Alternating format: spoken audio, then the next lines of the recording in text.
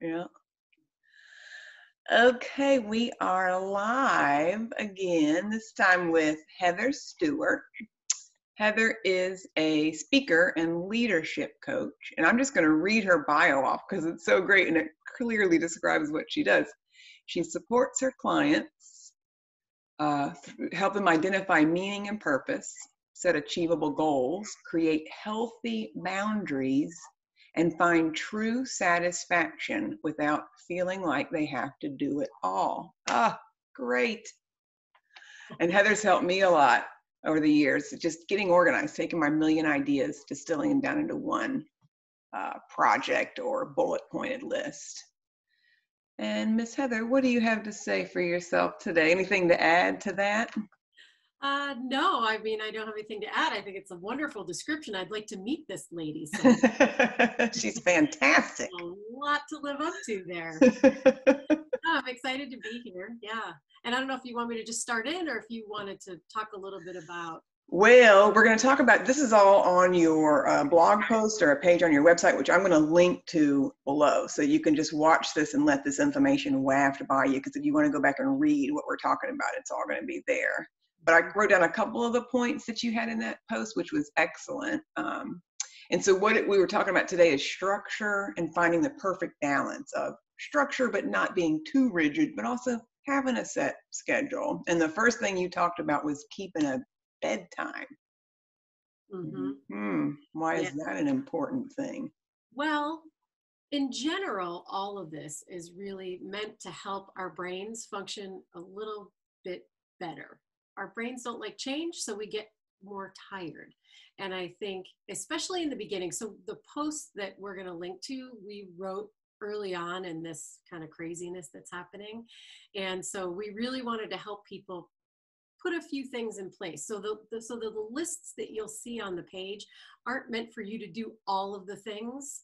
It's really pick and choose what are a couple things you could do to add a little bit of structure.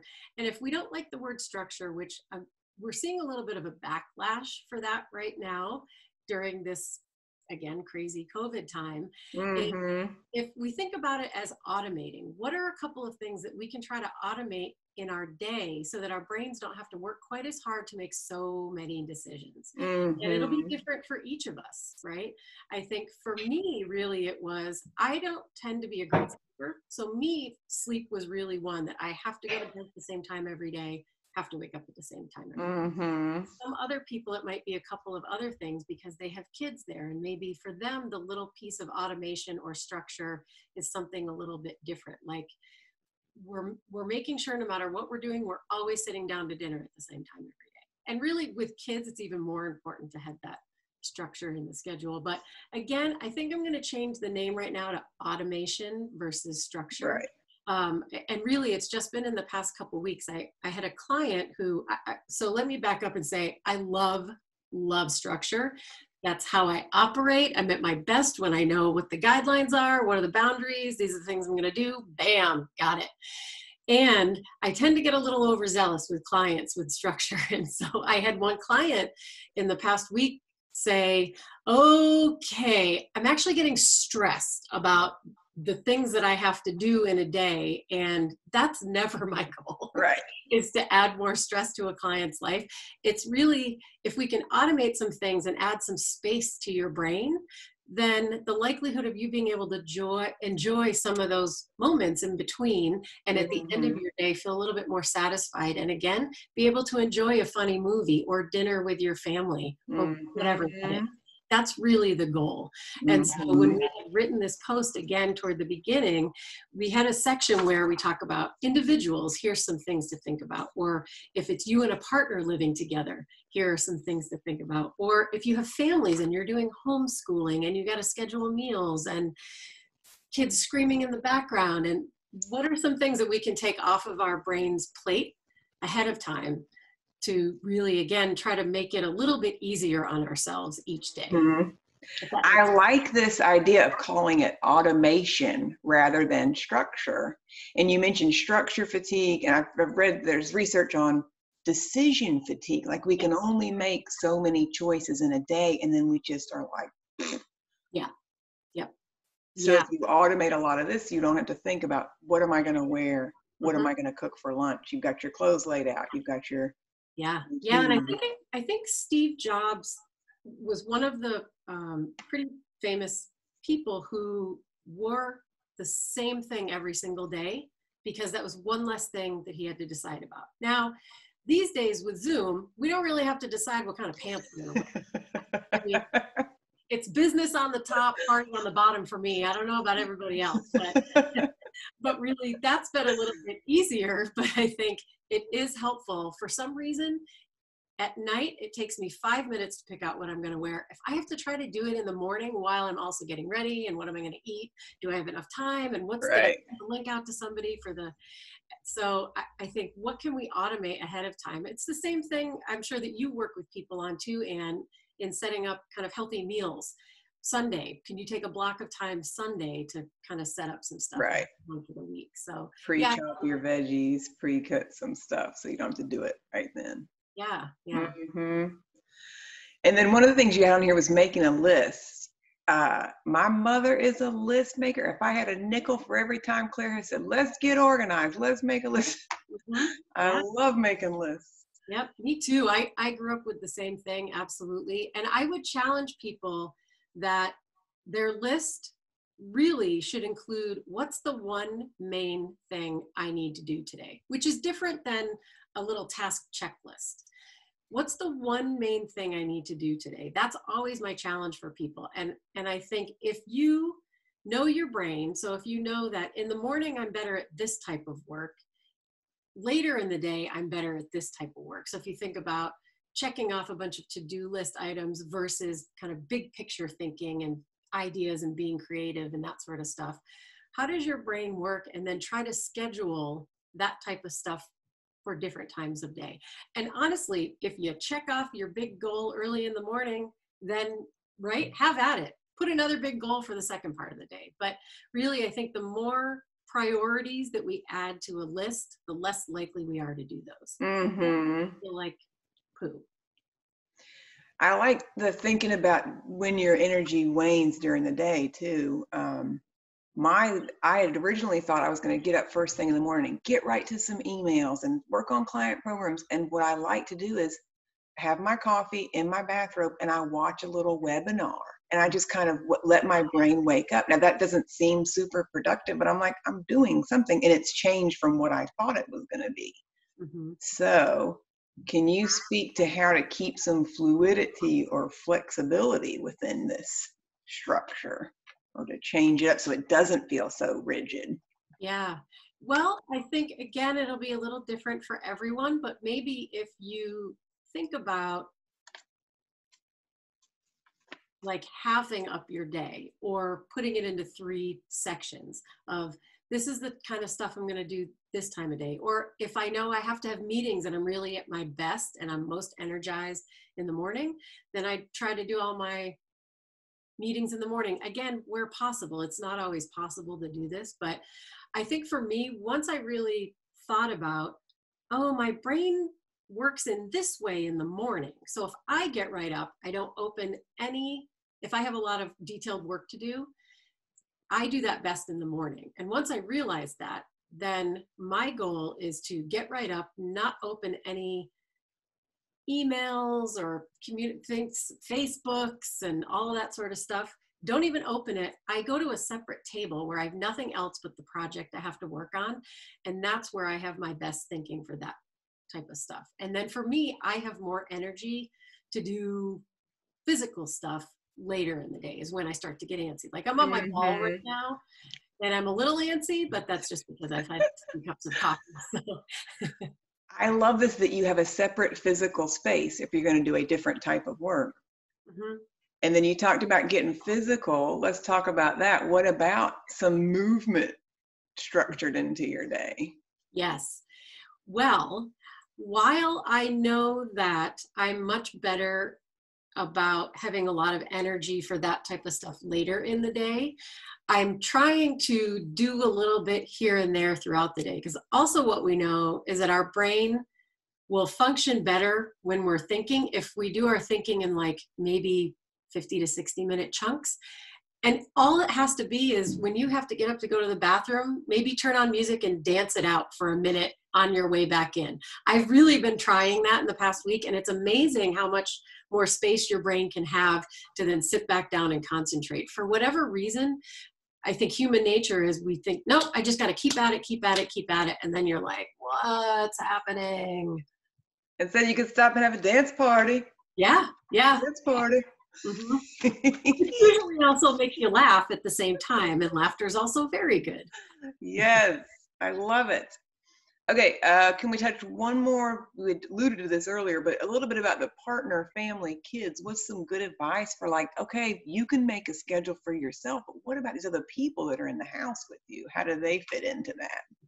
Well, I think early on, I heard quite a few really funny stories about families and partners, and I certainly had some of my own in the house. And kind of maybe coming to a little bit of agreements about who will use different spaces. So it's great if you can say, you'll be in this guest bedroom over here, and I'm going to take the dining room over here. And what I do is I have a big yellow Post-it when the door is closed that clearly says either I'm on a call that you can walk in on if you need, or I'm on a video interview, do not come in, right?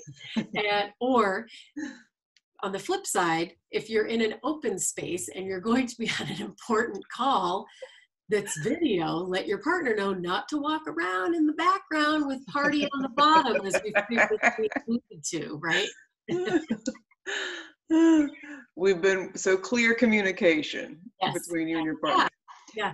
We've been working, Eric and I, on timing of his smoothie making because he uses the Vitamix, and so we just got to get it worked out with my morning classes. Every once in a while I just have to mute the stuff for a minute.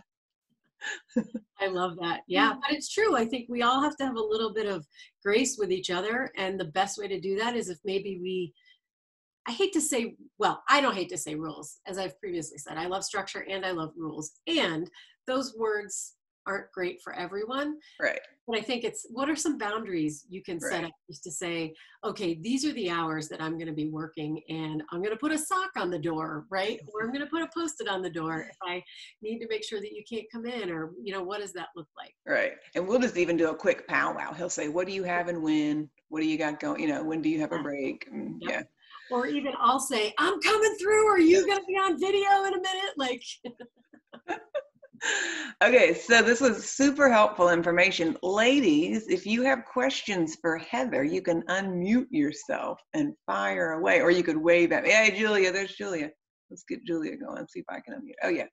I have so many questions, but let's start with one, which is, and speaking of interruptions, someone's probably about to knock on my door, just saying. I struggle with how to organize lists. So I've done it a million different ways, like, the things that are due first, I make a list, and things that are distant projects are on another list. Or, the absolutely have to have on one list and the I'd like to do it on another list, or a master list, but I only put 3 things in for each day. And I basically abandoned each one of these strategies within a couple of weeks. Do you have advice for how to keep all of the things that you need to do on a list that is not overwhelming? I don't know. Does that make sense? And I'm listening to you while I open the door for somebody. Okay. Yes, it does make sense. And I think that's probably the most common problem that we hear, right? And so I think, again, it's different for everyone. I've seen some people be really, really successful by having maybe a whiteboard that has all of the big things on it that they need to do, but then you just have one Post-it on your monitor of the thing that you need to get done today.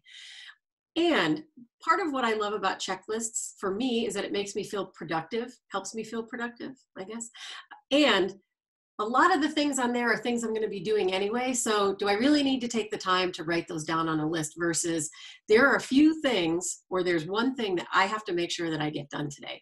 Another really helpful way is if there's something that's important, but might not be your big goal, but it's something that's important. You have to get back to somebody, or you agreed to do this thing, right? Might not take a lot of time, but you have to do it.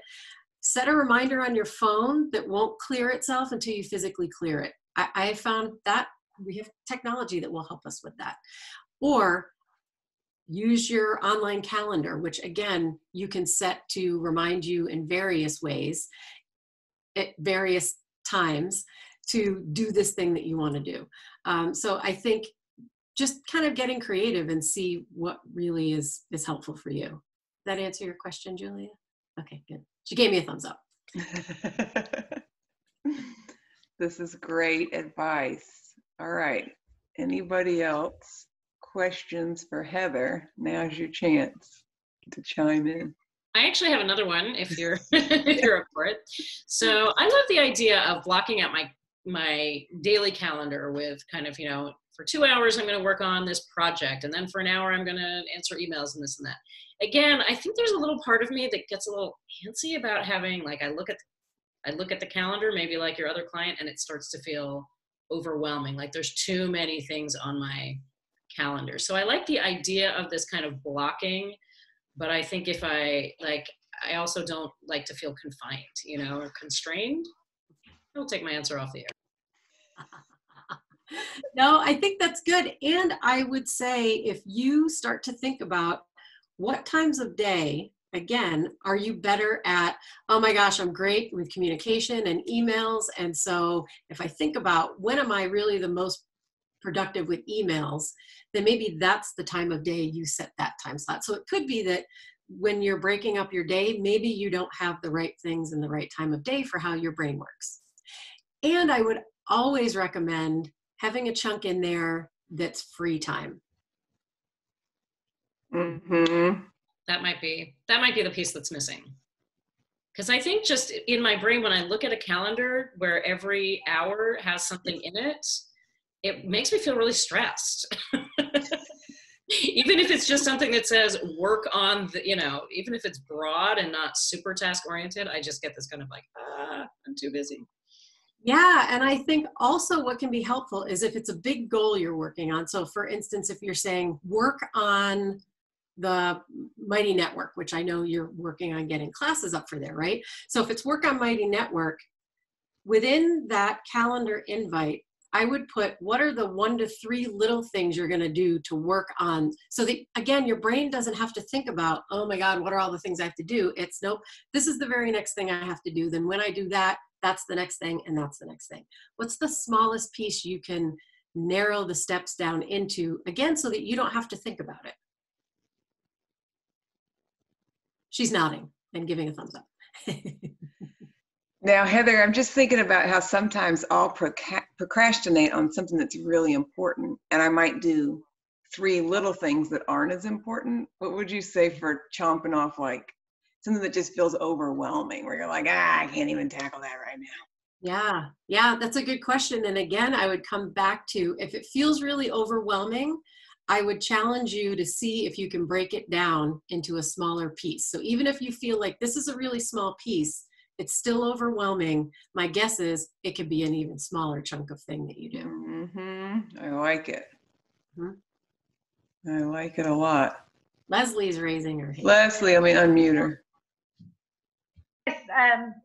Sorry I was a little late, but I'm, and as you can see, in the middle of painting my kitchen, and I have like 4 different projects right now going on, a full-time 8-hour job, and then I rush home to do classes and exercise, but the amount of stress is just like sometimes overwhelming, and so I'm trying to do small portions of everything constantly, and I'm not accomplishing any one thing.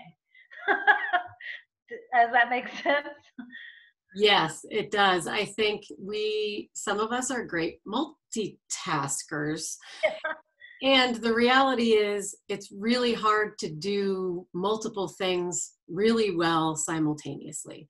So I would again challenge you with thinking about, what if you gave yourself a break next week and focused on just one of those things next week?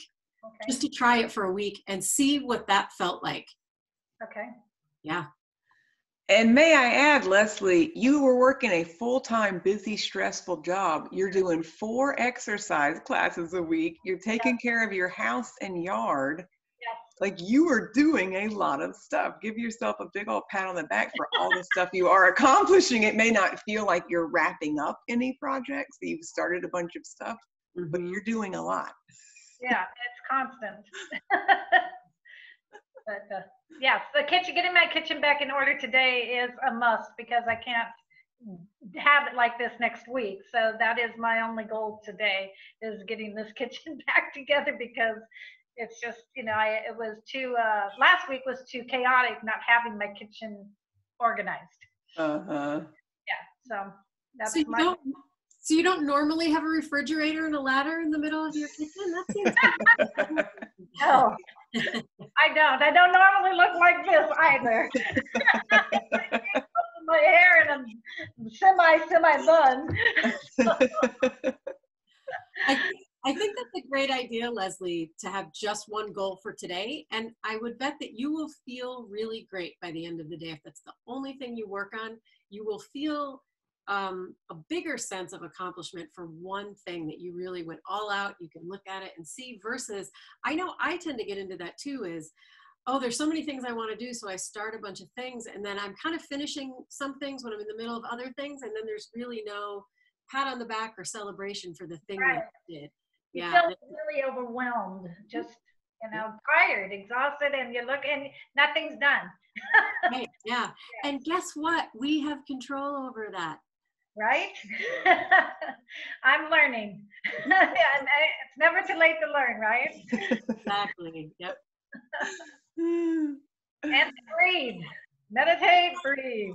Mm-hmm. Even if it's, I'll just step away and go sit down and take a lot of deep breaths that Anne taught me how to do, the 4-step breathing process. So That's well, great. and I've talked to a lot of clients this week about just acknowledging the fact that this is stressful. This is unusual. We're in an unprecedented time, and just realizing, like, there's a lot of stuff stressing me out right now. And then what of that can I control?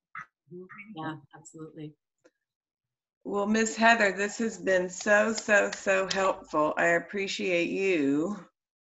Thank Do you. we have any more questions for Heather? All right. Oh, thumbs up. Thanks, ladies. This thank was you. Awesome. very enjoyable.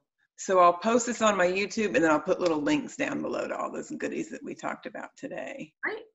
Yay. Thank you, Heather. You're welcome. Thank you. Thank you.